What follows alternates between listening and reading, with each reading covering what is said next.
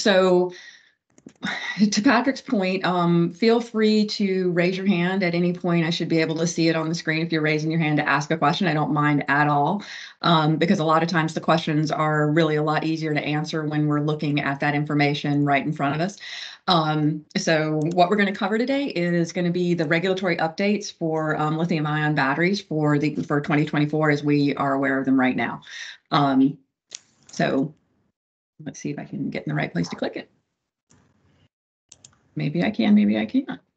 There we go. All right. So, and I see there's my mistake already. Major changes in 20. So that's okay. What we're looking at are some of the things that happened in 2023 at the end of 2023, and then what's going on in 2024. So some of the things that happened, there was an 8th revised addition to the UN Manual of Tests and Criteria. CE marking for batteries came about, and it's got a very long span of timeline to it, and it's somewhat complicated when you start looking at the various different product categories and types and how it's going to be implemented. And Emily will go into some information about that at the end. One of the things we're not really going to cover in detail, but it is a big issue that's come up over the past year, is e-bike regulations, particularly in New York City, and what they're doing to address some of the e-bike fires and stuff that's going on. It's led to a lot of new regulation, and some of that regulation is going to have impact well beyond New York City. And so there's a need to be aware of it. So we do know that this is probably going to be one that a lot of you will have some questions about, or may want to see more information about, because it will have a broader impact than just New York City, from what we're seeing. So I gotta remember, I can't click my down button. Maybe I can't click. There we go. All right. I always like to start with what I'm going to cover and what I'm not going to cover, because not that I won't answer questions about the things in the what I'm not covering. I'm just not going to be very focused on these during this call. And I would love to hear at the end if these are areas that you've got interest in learning more about, because these are ones that they're different in the way that the regulatory compliance is applied. They follow some different paths, and so they do require a little bit of a different presentation or a different set of knowledge. So if we were to go through all of these things that are on here, including the in and out of scope for this call, we would probably have a half day or full day event. So since we've only got an hour, we're going to focus on small format portable use battery packs, primarily lithium-ion rechargeables. We'll talk through some other things as the subject comes up potentially, but that's the focus. Safety compliance. So we're not going to really be looking at EMC. We're not going to be looking at chemical content, any of that kind of stuff. We will talk through with the CE marking. There's it's got a little bit broader impact or broader span of requirements. And so there will be a little bit of discussion that goes beyond the safety, because it's just such a comprehensive compliance requirement that's coming into play. So I'm just going to start with the general path. So I go over this a lot with people. Batteries aren't like everything else. Normally, if you have an end device, you can go out and you get an IEC report to an IEC standard, you get a CB certificate, you take that CB certificate to all these different regional organizations, and they will issue you their certification mark, which is a great way for doing things as long as you have that ability. What we find is batteries don't follow that. So batteries have a lot of interesting things going on with them. They're somewhat of an end device, but they're not really. They're usually a component. And so there's some battery specific standards that sit there. There's some battery specific regulations and requirements that sit there. But then there's also the end device standards, which in some cases can push back against the battery requirements and be slightly different, or just cause a little bit of ambiguity of what's required, because they may not align directly, because they weren't created by the same groups or the organizations. So your end device standards and regulations are developed by those industry groups or those experts, and your battery ones are developed by battery experts and the battery industry. So they may have been developed in silos, not talking to each other, and so they don't always necessarily align and have to be taken into consideration. Additionally, because a battery is a component of a larger device in most cases, there becomes this question of, well, I passed the battery standard, but there's an issue with the battery in the end device. So where does the responsibility lie to sort of address that or fix it? So that's some of the things that make batteries somewhat different from your standard end product or device that would be out there. it's just a little bit of a look at what the forces are that are at play globally. So you either have stuff that falls into that really nice clean scheme of IEC CB report acceptance. Below that, you've got your harmonized in-country testing. So this means you're using an IEC standard or some kind of harmonized standard, but you have to test it in country. Then you have your non-harmonized in-country testing, which this gets down that path a little further of it's not a harmonized standard, but I have to have in-country testing. I guess that's probably the last bucket really, and then there's the non-harmonized third party. It's not a harmonized standard, but you can submit a report that's done by any accredited third party and it'll be accepted. So those are sort of your 4 buckets that it falls in. And then everybody is probably aware there's always the underlying shipping requirements that are always there when it comes to battery packs that are going to be put into the shipping chain. So any questions so far? Jerry's got his hand up. Oh, so I can't see the hands up. So Emily, can you see the hands up and let me know if somebody's got their hand up? I can. Yeah, okay, thank you. Hey, Jerry, Sammy, just a question for you. I joined us a little bit late. Are you going to be able to share these slides with us? Yes. Yeah, okay, I will share them. And they're, notes. yep, and we're recording. So there'll be a recording afterwards that anybody on the call should actually have access to. Perfect. Thank you. Yep, no problem. All right, so this is what's really required. And I will say with a little bit of a caveat, yes, this is what's really required, but it all depends. So notice the last column there is, what does it depend on?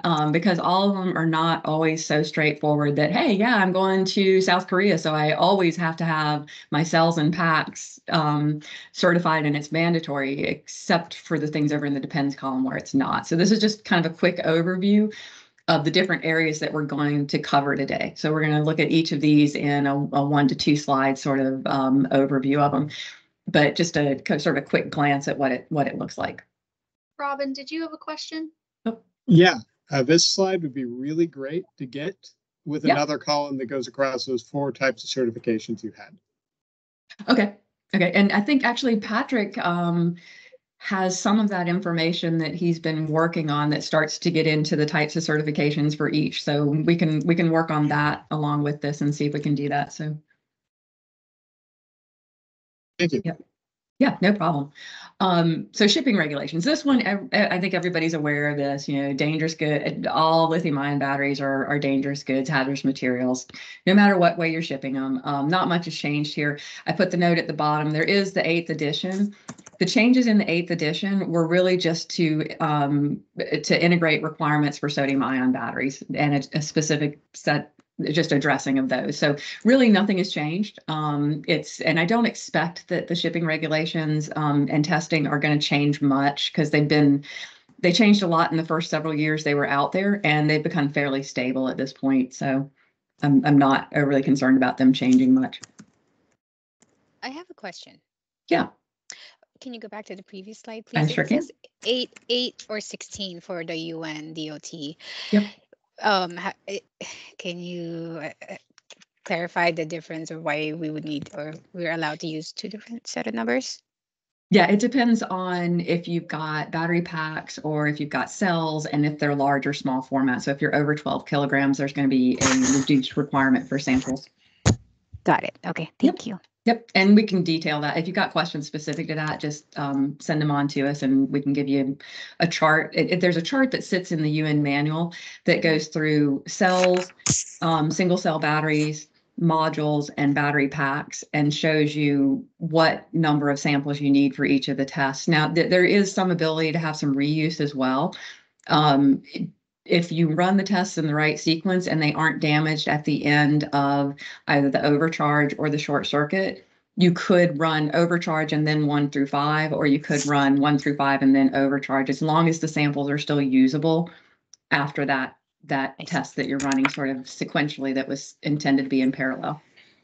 Okay, great. That answers my question because we had a customer asking why we increased to 16.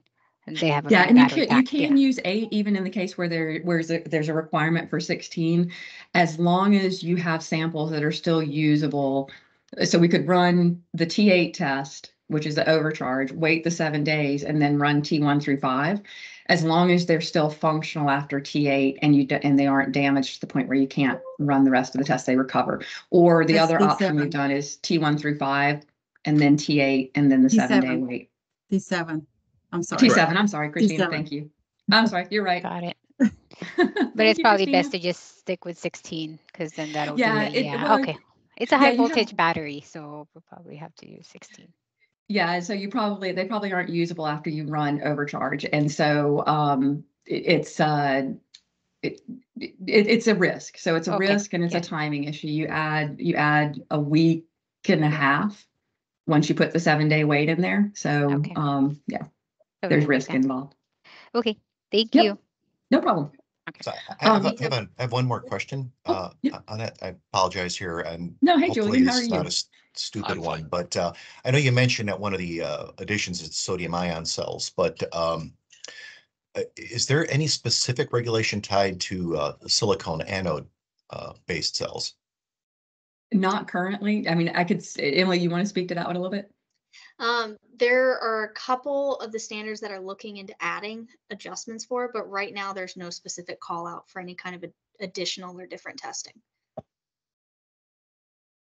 Okay, thank you. Yep.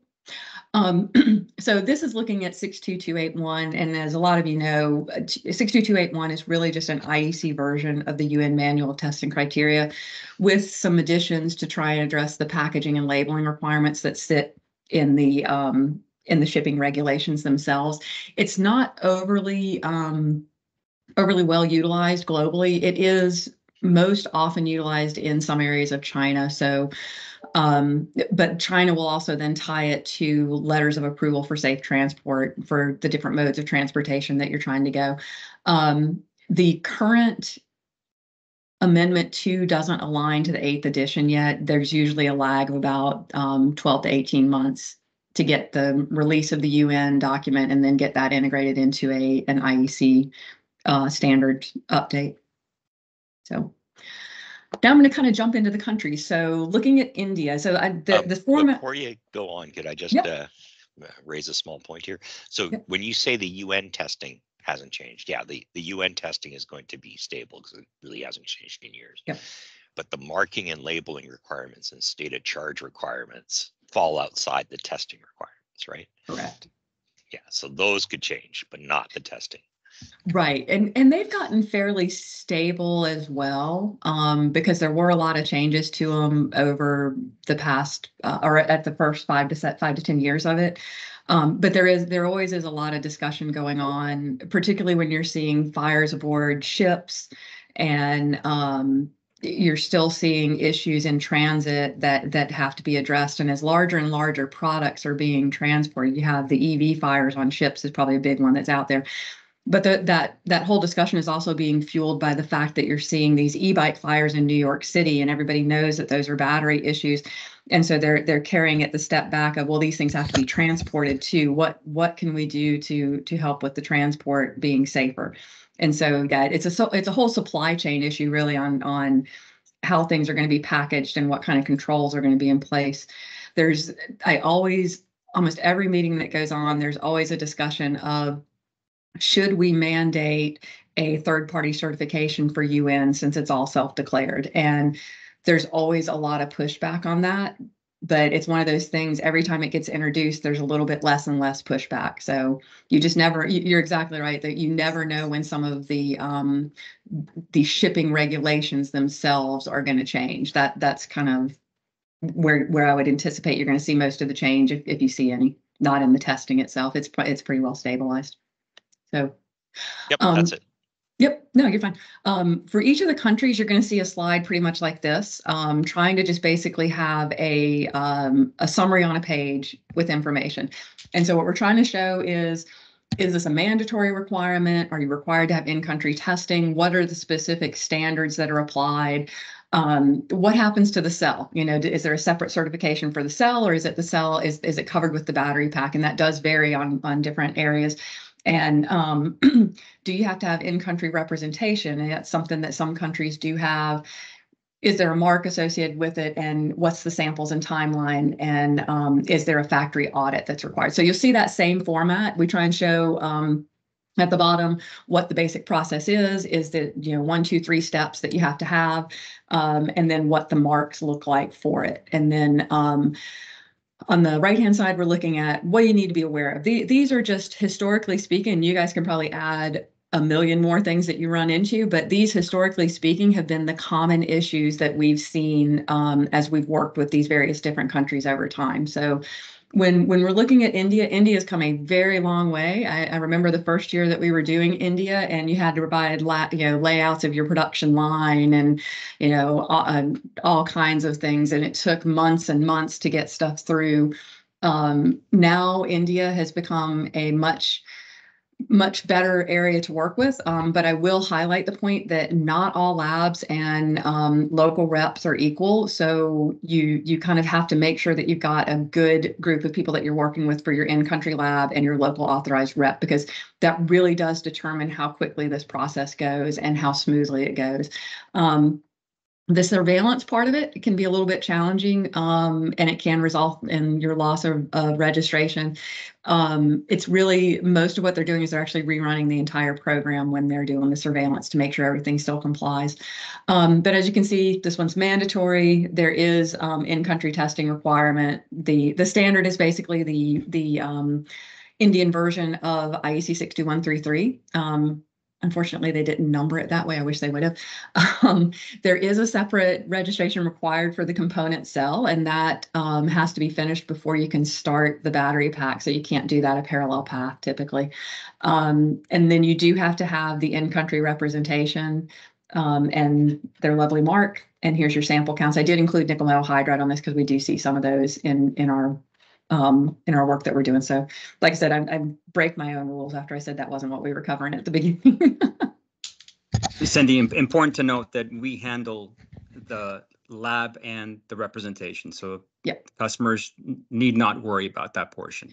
Right. Yeah, we can provide both as part of the services that we have. It's seamless, one contact that you're dealing with us, and we've developed really good relationships with the labs that we work with, and with our authorized India rep has been really great. And so yeah, we've got a really great relationship with them.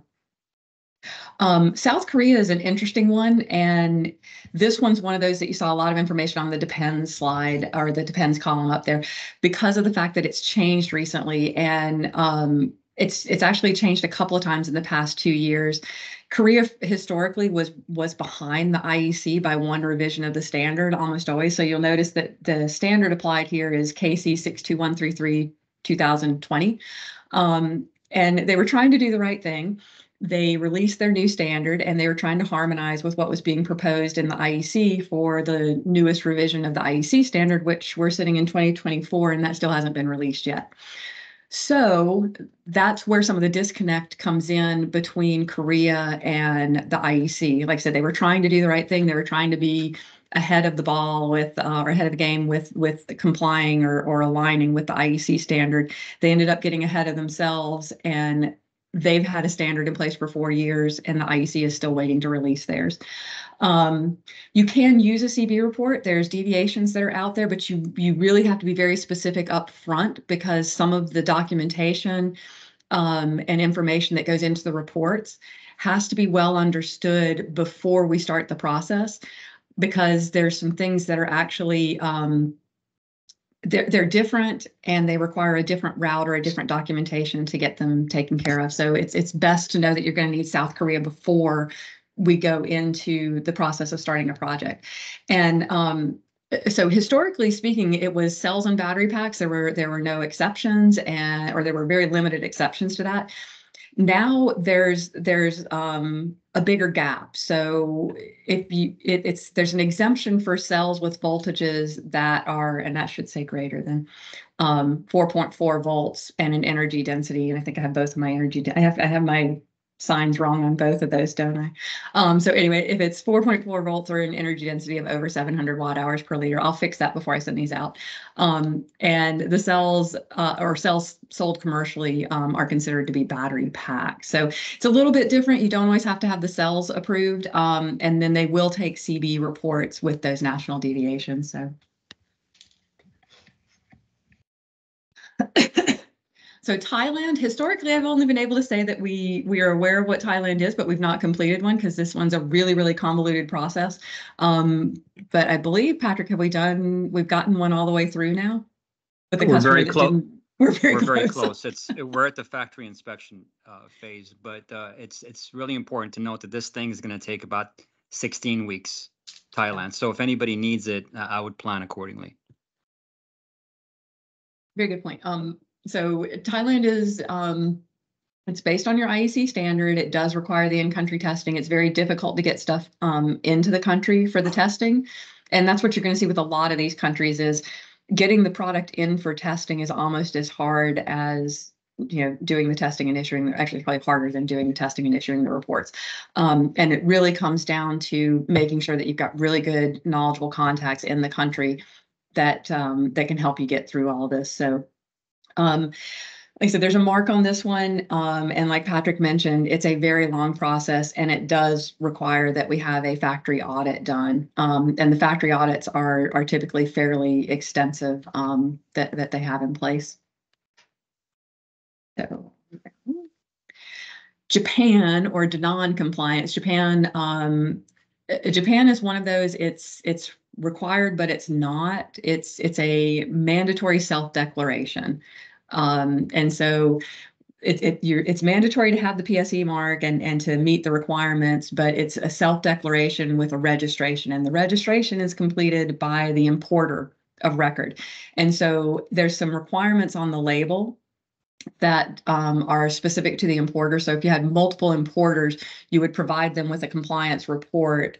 They would go and register as an importer of the product and affix their Japanese information specific to their company to the label. So Danone law now allows, so it used to be there was a Danone law. It had all the test requirements printed in as part of the law. They were somewhat aligned with IEC testing, but it was old revisions of the IEC testing and it was old JIS standards. They now have JIS 62133-2. It is still very different, even though it's numbered IEC 62133 type of reference. It's still very, very different from the IEC standard because the national deviations have some requirements for the test prep steps. And so this is one, again, it's got to be known up front that you're going to do this, because you can't just say, oh, can I just add the deviations for Japan? It's like, yeah, that'd be great. We'll go rerun all the tests because they have to be prepped at some various temperatures before the tests. And so it requires a lot longer testing in a lot of cases. So it's a fun one. So Emily's going to talk a little bit more about this one later, but the European Union, there's a new CE marking requirement and there's a defined timeline, and there's 6 product categories. Is that what it is? Sorry. It's 7. 7, gotcha.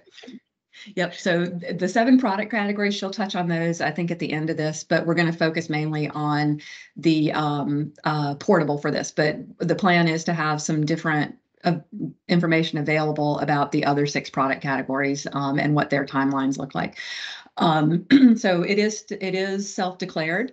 It is mandatory. The difference, so the biggest difference initially, particularly for the small format, is really just the ability to use that CE mark. So the old standards were not CE marking standards. The new ones are. There's other directives and standards that may be able to be applied as well. So I think everybody's aware of the old battery directives that have the chemical content, recycling capacity information. The EMC directive, and Patrick can probably talk ad nauseum about EMC directive and when to apply it for battery packs and when not.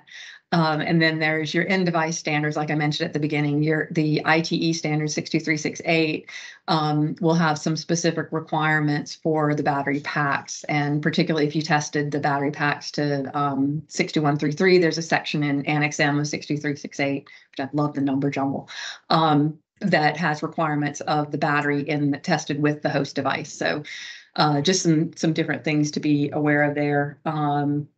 It's not. So, does somebody have a question? Nope. Okay. All right. So UKCA is something that has come up in the past few years, and it was, based on Brexit. And what we've seen happen is kind of what we thought would happen here. There'll be a set of the BS standards that get applied. They'll be equivalent to the IEC standards, and they'll really just follow suit with the with the European Union for their implementation of requirements, but they do require a separate mark, even though they follow the same rules as the European Union. Currently, UKCA does not have an equivalent to the new CE marking requirement that Europe has. I expect that they'll come into line in the next year or so. And that's typically how it works. But the battery marking is voluntary, not mandatory at this point. So, all right. Eastern Europe. So there's Russia, and then there's the EAC certification, so the European Customs Union. So Russia, of course, is Russia only. The Eurasian Customs Union includes Belarus, Kyrgyzstan, and Tajikistan. And I hope I pronounced all this right. For Russia, it is just safety requirements. For the Eurasian Customs Union, there's addition of EMC. It very much mirrors the CE marking requirements for Europe in their old form, not the new form yet. Again, they'll probably adopt the similar requirements to what the European Union does, but it'll probably take them another year and a half to do it. So I'm going to go into a little more detail about the Russian requirements. So Russia is another one that there's probably not a lot of demand for it right now, given trade situations, but if it is something that's needed, the standard follows IEC 62133. There's no longer an MOU or CB acceptance, unfortunately. But there is sort of a relationship with the Eurasian Customs Union, and it does require the EMC even for dumb batteries, which is interesting. I'm not really sure what you see in an EMC report for that, but and you will definitely have trouble shipping samples into Russia currently, as they are probably on a lot of companies do not do business with list. So you just have to be kind of aware of that going into it if you really have a need. China falls into that bucket of we have our own standard and you have to test in country with us. So it's also a little bit confusing because well, I guess it's kind of been cleared up a little bit. So in March of 23, which is I think like 2 days after I did my presentation last year, and somebody asked me about this one at the presentation. But in March of last year, they announced that they were going to implement a compulsory certification requirement for lithium-ion batteries and some other products. They did that, but it's only for some limited applications. So it's for component parts that have the CCC and CQC separately. So it's a little bit limited. So that one we would have to look at it individually. It's predominantly on your 3C type of items. So your consumer electronics type stuff is where they're looking at it, which honestly was where they were before, but they didn't have it as a mandatory or a compulsory or CCC mark required on the battery pack. They required that the end device manufacturers provided proof of testing. That typically at that point was done either through a trusted report or a trusted letter if you were exempt from the requirements. Now it does require that you have the CCC mark and the CCC separate certification to do it. And it does require factory inspection. The US, this is sort of everybody's favorite, I think, because it's voluntary, but it's in device driven. So I know a lot of people, when I say voluntary, like, whoa, that's required. I'm like, it's required for you because your end device manufacturer is requiring it, or your installation application is requiring it. Technically speaking, there is currently not a mandate for any US marking on a battery. Now, again, your mileage may vary on that because local authorities having jurisdiction can require it for installations. And we are seeing a big change in that with the New York City requirements for the e-bike stuff is going to drive a potential for third-party certification requirements on battery packs as a much larger sort of impact. There's a lot of different options for standards too. So the US one gets very, very confusing. Is it required? Is it not? What standard do I apply? Because there's UL 1642, there's UL 2054, there's UL 62133-2. What works? What applies?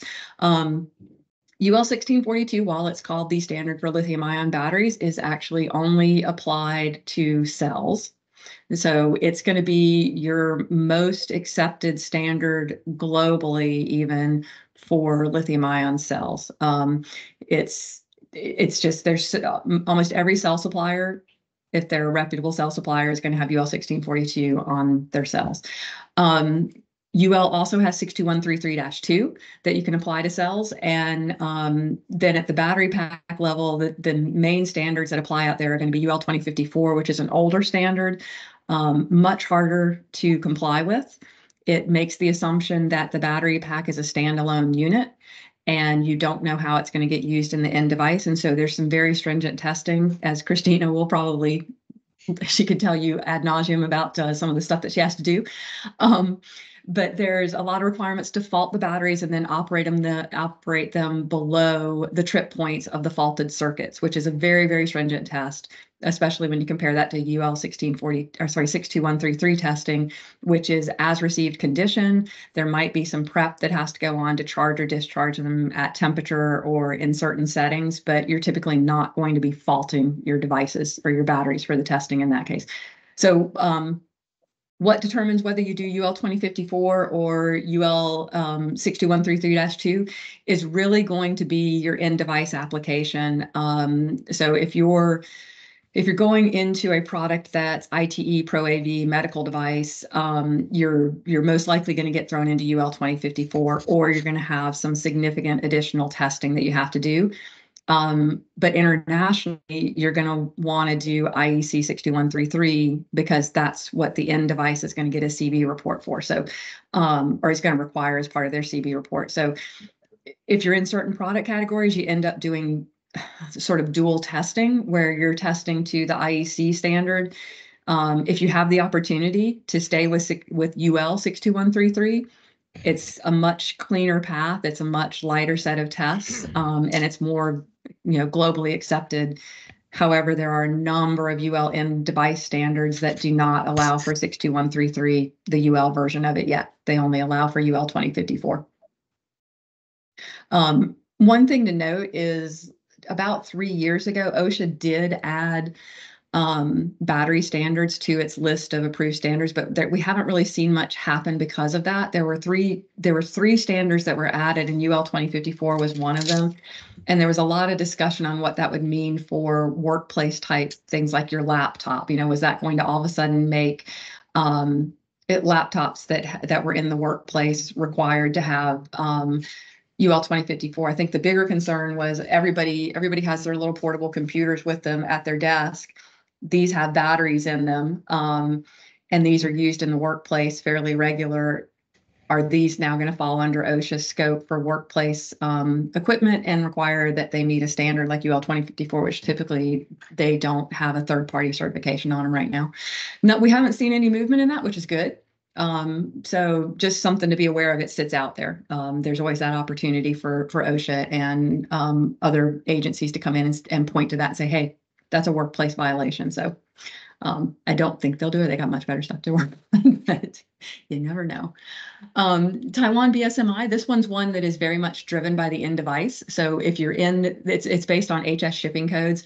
And if you're in any of those categories, the computer, communication, and consumer electronics, that's the 3C I was referring to earlier, or you have a power bank. Those are the areas where you're going to see requirements in place. And this one does require, or Patrick, correct me if I'm wrong here, does this one require in-country testing is required for Taiwan? We do have, I think this is one where we do have an agreement with UL Taiwan, but I think it still requires that the testing be done at UL Taiwan. It can't be done at our location and accepted. So, all right.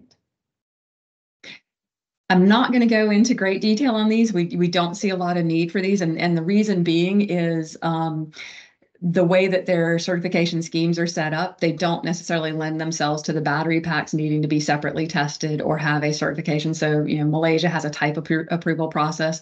It's typically done, you can get a batch approval per shipment based on a CB report. And so there's not really a need to have a certification mark.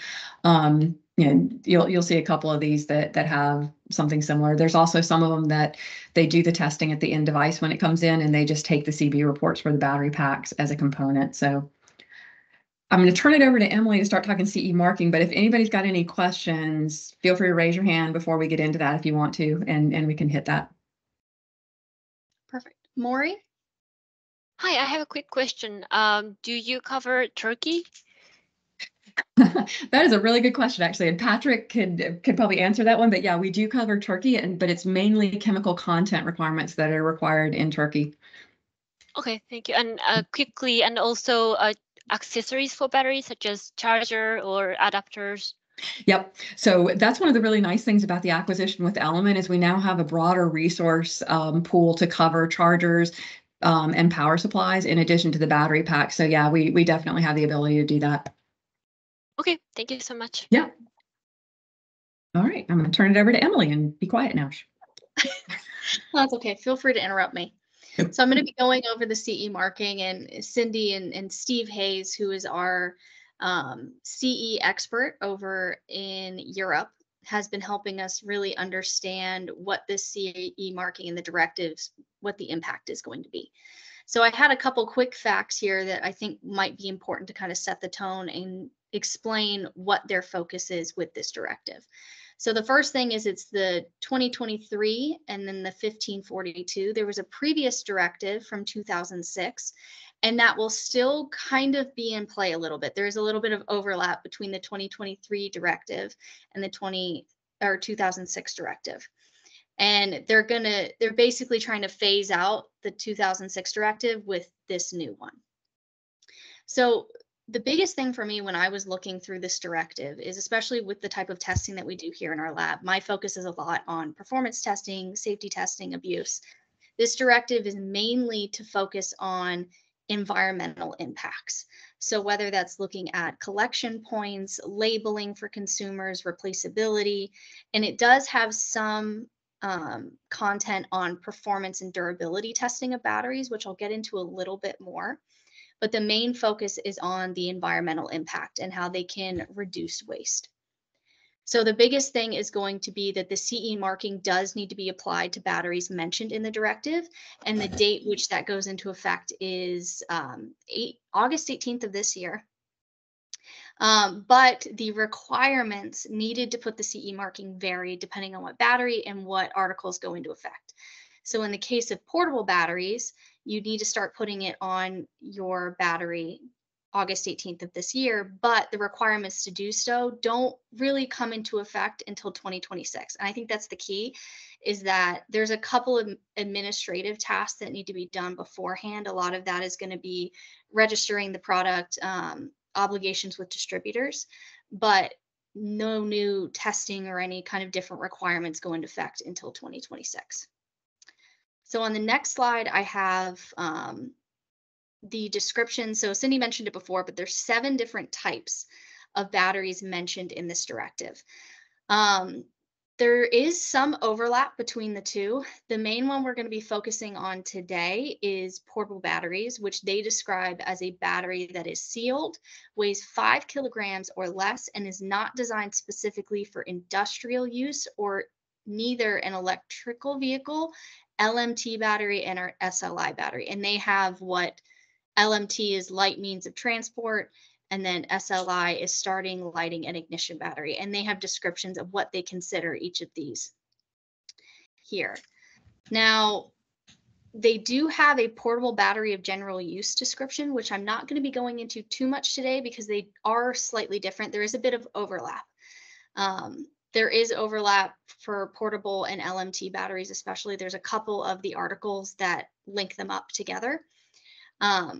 But for the most part, this is going to be self-declared. So if you read through these descriptions and your battery fits into a particular category and the use case lines up, that is what you're going to propose your battery is going to fall into. And on the next slide, I have the timeline of the portable batteries. So these initial articles, the 55, 62, 67, 66, and so on, those were the kind of administration articles I was mentioning before. There also are some that are rollovers from the 2006 directive. And that one is particularly the case for this one here that went into effect of December of 2023, Article 59, collection of portable batteries. That is in reference to a requirement in the 2006 directive, which I believe was 45% collection of what they consider portable batteries by December 2023. So they kind of rolled that over into the new directive. You'll see here there's a massive gap between 2024 and 2026, so there's kind of not a lot going on. I need to make a marker on this timeline for the August 18th cutoff for having the CE marking on batteries, because I think that's going to be important to have on there. Now, the first one that goes into effect is Article 69. And that's really just for member states on collection targets, what they're going to be looking at. But the following directives, that's kind of when, after 2026, that's when everything starts happening in a pretty good sequence. So you're going to see a lot of these on labeling and marking. The removability and replaceability is an interesting one. So depending on the use case of the battery, you may or may not need to meet that requirement. They do have certain exceptions listed throughout the directive. And I think this removability and replaceability is going to be a sticking point with a lot of people, because that will require either access by a technical personnel to get inside your product and access the battery for replacement or fixing. And I don't believe they called out specifically consumers to be able to do this. The exception for Article 11 is that if your battery, if you can show that it's used in water. So if it needs to be sealed completely, and if it's unsealed to get into it, if that would compromise the integrity of your battery, you can't get out of it. So that's just an example of one of the exceptions going through here. But if anyone on the call has more questions on specifics of these articles, please let me know. And the other thing that we're working on right now is summaries of each of the different types of batteries and timelines for each of them. So that way you can kind of go on to our website, or we can either distribute the list, and that way you'll have a very easy access to what the timeline is going to be, what specific articles are going to be in effect, and what you need to look for. But as I kind of mentioned in the beginning, there's not too many changes to performance and durability requirements. The biggest one that I noticed was not for portable batteries, but it was for energy storage systems. So the new requirement for energy storage systems, and this is a couple years off, so no one freak out now, but I'll have to make sure, but it does require gas analysis during propagation. It's very reminiscent of UL 9540A. But that's pretty much the only big change that I've seen, that they would have a requirement for additional testing that may not be covered in a current standard that they prefer. But feel free, if anyone has any questions or comments, to let us know.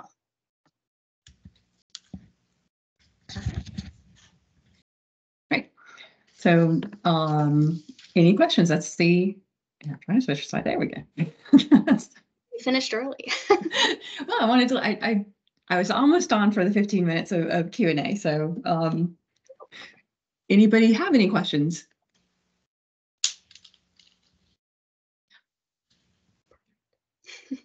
I like doing them as we go through. I think it's better. So, but do feel free to reach out to any of us if you, so Steve. I just want to say, this is Paul from Inventus. Very nice presentation. We've used you many times, every year. You guys are exceptional. Very nice job. Keep doing what you're doing, and thank you. No, thank you. I appreciate it. Yeah, great talk, Cindy. Cool.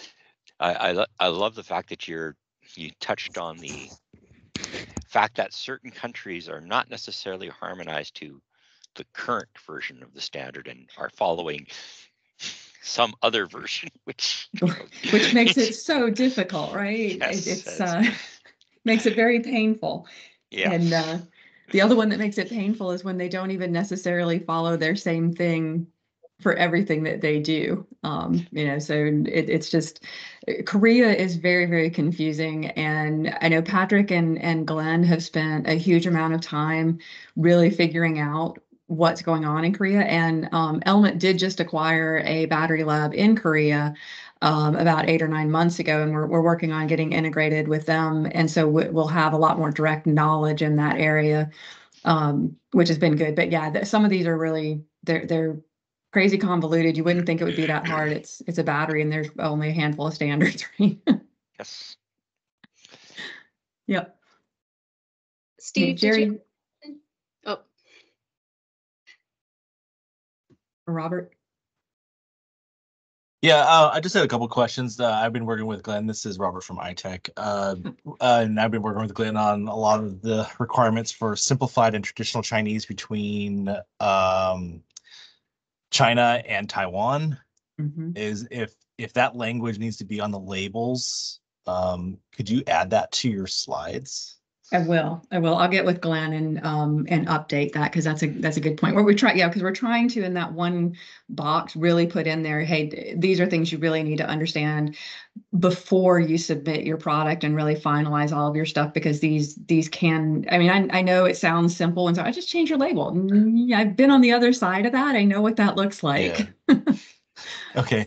Yeah, because it seems like the new CC requirements, they're requiring a lot of verbiage that a lot of other companies are not doing. So okay, I'll make sure I get an update from Glenn on that one, and we'll update the slide with it. Thanks.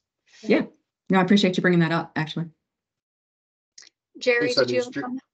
Yeah, Cindy, a little outside of the scope, but touches on a little bit. I know years ago people did nail pen, kind of going away, and a couple countries are doing forced internal short. Do you see any direction for any other test, or I know it's a big topic, but can you comment on that? No. It's a really good topic. And what I would really like to see happen is the new revision of the IEC standard get released, because and everybody's seen all these drafts from it. And we were all really excited because in 2020, this thing was going to get released, and there's going to be more options besides the forced internal short circuit for simulating that situation.